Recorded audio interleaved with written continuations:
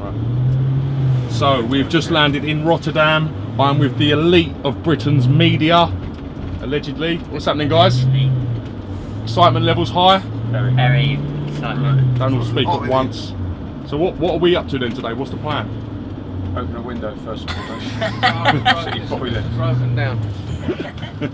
Is this the customs of standard you're normally used to? This is broken down. It's broken down. Yeah, you want to film this, mate?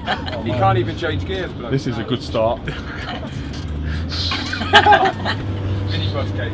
Mini bus gate. I blame McKenna.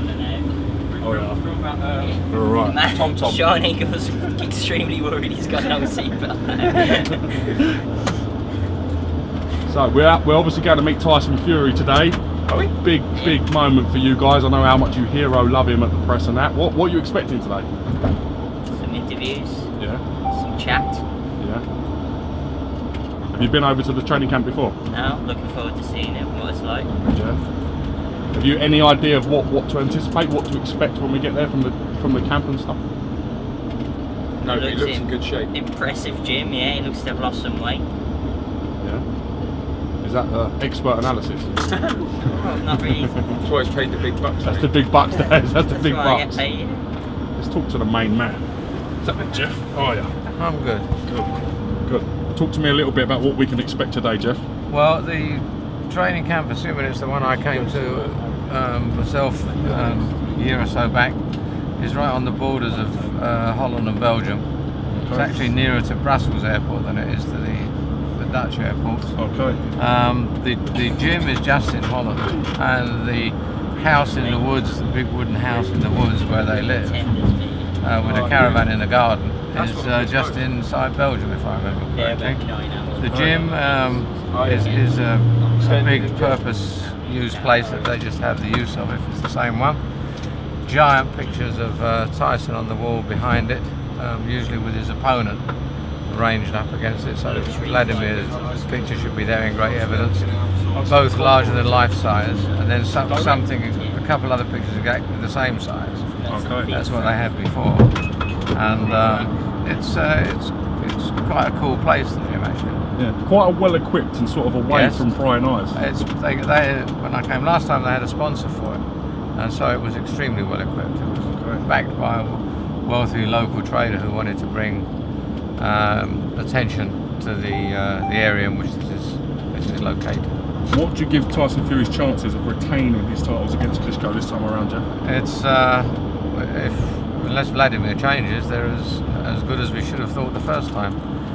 Tyson's an exceptional athlete for a man his size, and he's also a mind bender. He gets into people's head. That's the technical term. Yes. If that happens the same, then he should win a similar kind of fight. But everything depends upon Vladimir. Can he change? Because the leopard changes spots at his age. Is that possible? Will he do something different? Will he risk being hit by a bigger man, which seemed to intimidate him last time? If he does that and he lands on Tyson, then it becomes a very interesting fight. Let's go to one of the younger members of the press entourage, Mr. Glicksman. How are you, sir? I'm alright, mate. Yourself? Good, I'm very well. I'm very well. I've got to say, you didn't stop talking that whole plane journey. I'm trying to kip. I can just hear Glicksman rabbiting on about boxing predictions. You're making it up as you go along now. That's my world. Talk to me about the fight. How do you see it going? The fight, well, I think as Jeff said, at the end of the day, Klitschko's going to have to do something dramatically different. Otherwise, it's going to go the same way. But is he going to want to go out on back-to-back defeats? I don't think so. So I expect him to come out. He might actually throw a right hand this time as well, which would help. It was a very untypical Klitschko performance last time round. He normally just prods that jab out, doesn't he? And then lands with a right. But didn't see that at all. But Tyson has obviously got in his head. He made Klitschko swear at the press conference as well, which I think is the first time he's ever lost his rag. So I don't know. Maybe we are going to see. Maybe he's going to unleash the animal. The animal and we're inside. Going to see Klitschko just go for it and throw a lot of leather. But I think Fury comes away with his titles again. Do you think Klitschko can change his style or even his game plan at this sort of age he's at? I mean, is he versatile you enough think to do not? that? He's always been that sort of. I hate to use the word robotic, but that is what he's done in the past. So, but as I say, last chance saloon, isn't it? So, yeah, I think he could do. He's going to have to. If he wants to win, he's going to have to change his game plan. First time he was very dismissive of Tyson Fury in the press conference. He seemed to look at it like a standard defence. Do you think this time he'll have a different mindset coming into this? Got to. I guess when you've had as many defences as Vladimir did, you just sort of get stuck in a, not vicious circle, but everything's the same, isn't it? You know, you just think, I'm going to go in there, get a job done, get the guy out, or I'll win on points. And it's just that simple. But Tyson's just totally different to anyone he faced. I think he threw Vladimir out of his just normal game plan in terms of what he said, the way he boxed. He's very awkward, isn't he? You know, you just can't.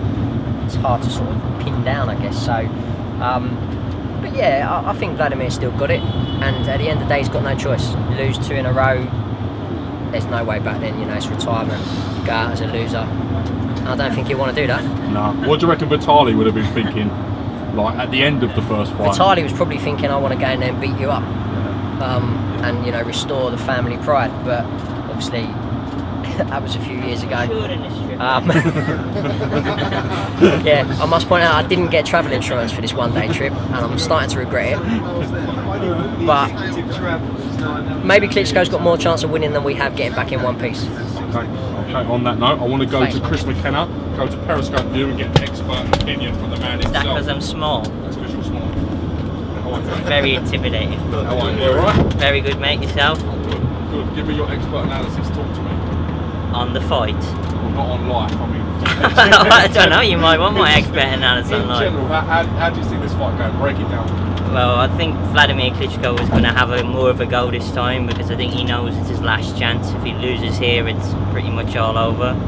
So I think that should make for a more exciting fight for fans than last time, because he'll come out and start throwing more shots and be more aggressive. If Fury boxes the same way, that's if Fury boxes the same way, but you never know with him, he might be more aggressive. But assuming Fury boxes similar, I think we'll see Klitschko put it on him more, but everything you've seen in the first fight, it's going to be tough for Vladimir to close that gap and be able to really nail him. Do you think Klitschko will be braver this time, trying to throw more right hands and trying to nullify Fury? If he's not in the first few rounds, I think he will later as the fight goes on later, because there's no point in just doing the same as last time, because his career's going to end in 2 back-to-back defeats without really throwing right hands, which would be a waste of time really. So I think he will have more of a go this time, definitely. Big moment for Tyson Fury. How do you think he'll handle the pressure of being back in Manchester as the champion?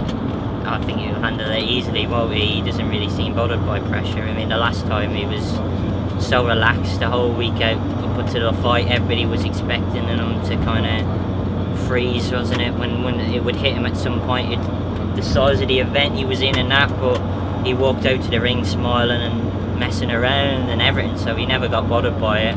So I think he'll be even more relaxed in Manchester, definitely. Do you think people will start getting behind Fury a lot more this time? He's done, he's unified the division, he's coming back to defend on home soil. Do you think there'll be more of a buzz about Tyson Fury in general?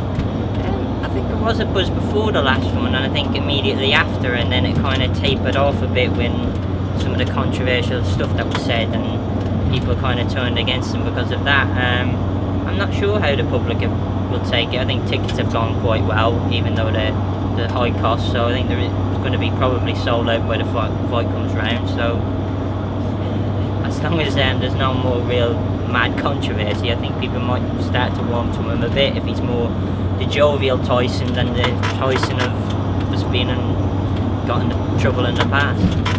We see sometimes a different side to Tyson Fury. He's very likeable, he's very funny, he does things off the cuff. Do you think sometimes that doesn't come across as in the mainstream media as much as the Tyson we see?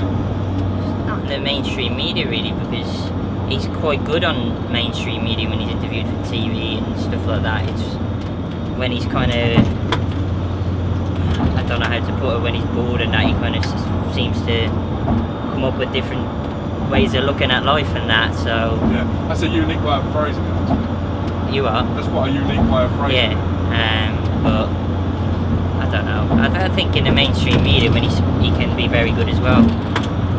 Going to come to one of our senior men, Mr. Ron Lewis at the back there. I'm going to risk life to try and get a few words with you, sir. How are you? I'm good. I'm good. Yeah. Good. How was your journey? How was your flight? It's all right. A bit late, a bit rainy at the other end, but you know we're here. Yeah. Small planes are always a bit bumpy, but you know.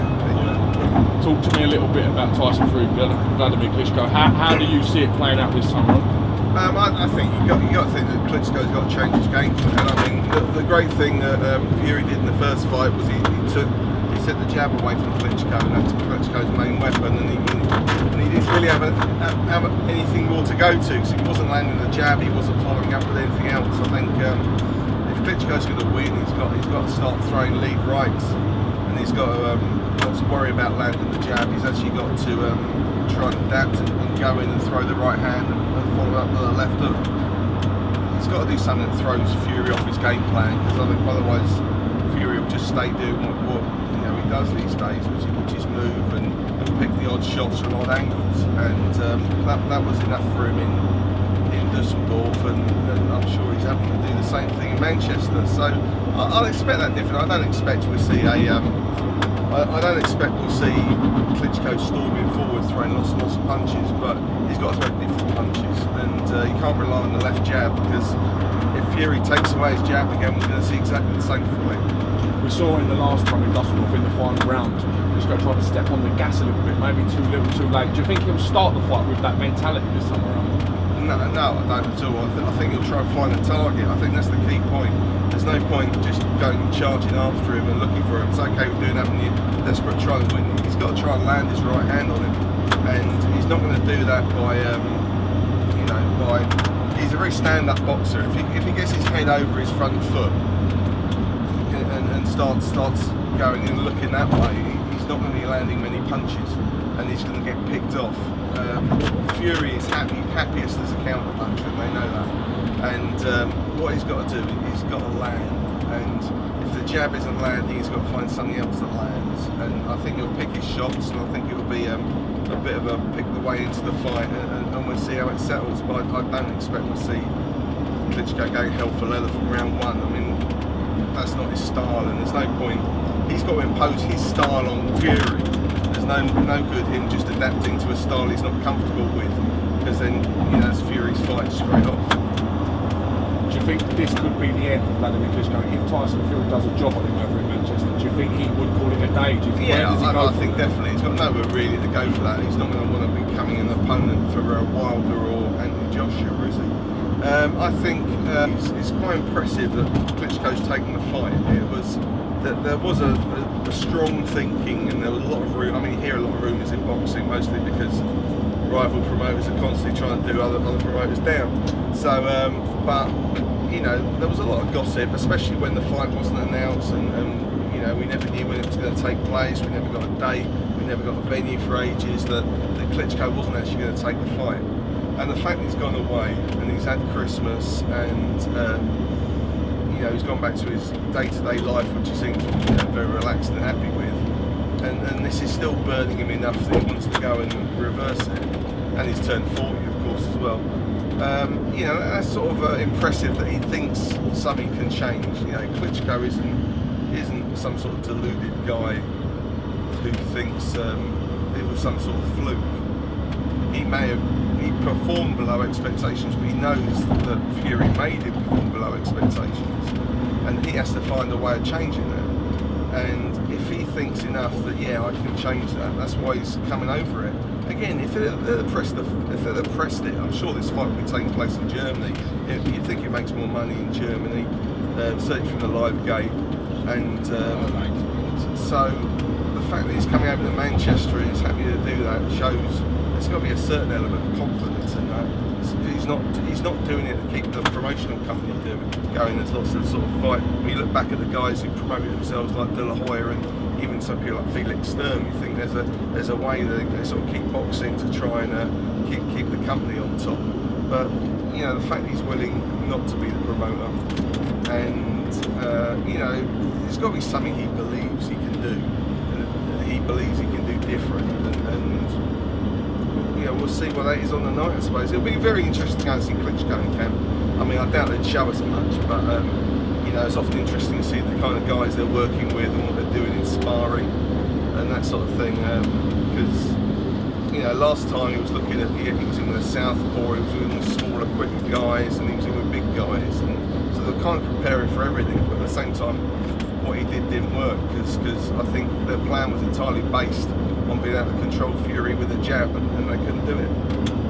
Thanks, Ron. Want to come to IFL TV's unofficial tipster. Third wheel. Declan Grom-Taylor, the third wheel, as good at betting as a casual punter at Epsom Derby. Yeah. Not good stats from you recently, mate. Yeah. Talk to me about the fight, break it down.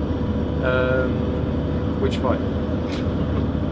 Oh, no, what fight would you suggest? To be honest, I think it's going to be much the same as the first fight, I must say. I know this idea that Klitschko's got to bring more, and I'm sure he has, and he'll try, but at his age and fighting against a style like Tyson Fury's, I think he's going to find it difficult again to close the gap and land the right hand. He'll try, obviously, and I'm sure he'll be better and be better prepared psychologically, you would think, after dealing with Fury for the first time. But I mean, Tyson Fury's going to be just as awkward and just as difficult to get his head around in this fight. You know, even if he's lost.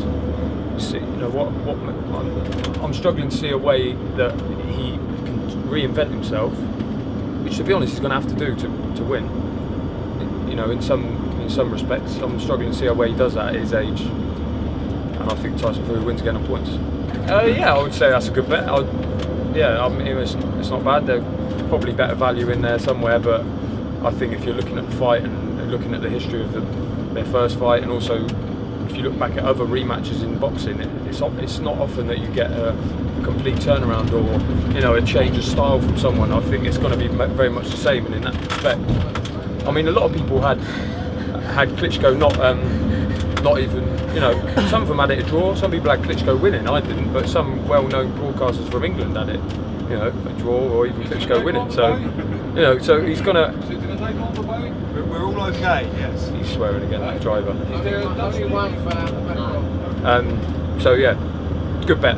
Good bet. That's what I'd have. But I've given up betting now, James. I'm not surprised. Good bet. I'm not surprised. Terrible bet. Giving up Last betting. but not least, how does Klitschko deal with someone who touches their toe before he throws a jab? That unorthodox of the Fury. How does he get to grip with a man like that? I think that's a problem, mate. Wait a minute. We're struggling. We've just found out we've been going the wrong way for about 40 minutes.